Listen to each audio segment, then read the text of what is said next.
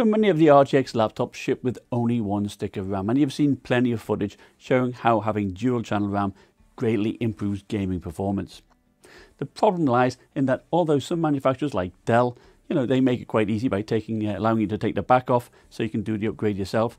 Others either use a tamper-proof sticker to put you off, or like the MSI GS series have inverted motherboards, making upgrade quite daunting. So how does single channel affect the performance of, say, an RTX 2060 laptop like my $1,800 Dell G5 compared to my $2,400 Dell G7 with an RTX 2070 Max-Q? Well, let's find out.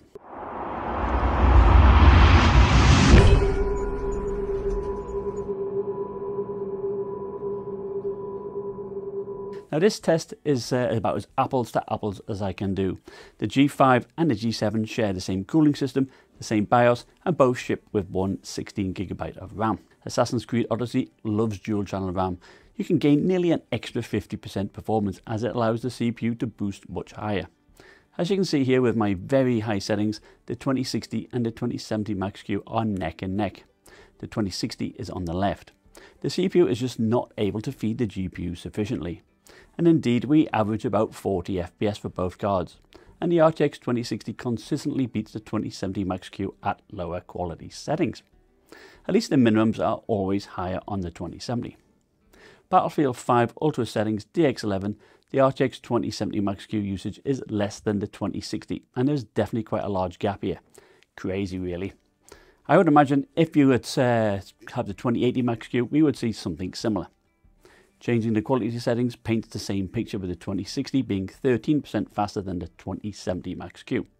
It's not until we get to low settings we see a reversal. How about if we switch to DX12 with ray tracing? Here we are at ultra settings, and again we see the 2070 Max-Q being more underutilized compared to the G5's RTX 2060. There is not a lot between the two. Switching to high increases the deficit in favor of the 2060. Far Cry 5 Ultra settings, the 2060 is on the left, and it does run faster than the 2070 Max-Q. If we had our dual channel, the 2060 averages 80 FPS and the 2070 Max-Q gets about 89. So you can see how much performance we are giving up here. And when you are paying, say, $600 more for a more powerful GPU, I would be quite upset. As you lower the quality settings, this gap widens as the 2070 is increasingly bottlenecked. Even at low settings, we can't reach what dual channel will give. Fortnite, Epic settings, both seem to have a decent GPU utilization, yet both run pretty similar. Now with dual channel, you'll see about 109 FPS on the 2060 and about 120 on the 2070 Max-Q. Certainly the 2060 is the best value option. As we drop down to quality settings, there's not a huge change between them. Of course, Fortnite is not exactly taxing the GPU very much. Over to PUBG at ultra settings, dual channel helps the 2070 Max-Q big time in this game. You see you have 101 FPS on average versus the mid 80s here with single channel. The 2060 does benefit with dual channel as well, but not as much. That averaged 85. But as you can see, there is not much between them here at max settings. Lower quality settings, you see the 2070 Max-Q really getting bottlenecked. Again, not something I really want to see when I spend so much more on a higher end GPU. Finally, we have Shadow of the Tomb Raider, higher settings, and I use the inbuilt benchmark to measure the performance.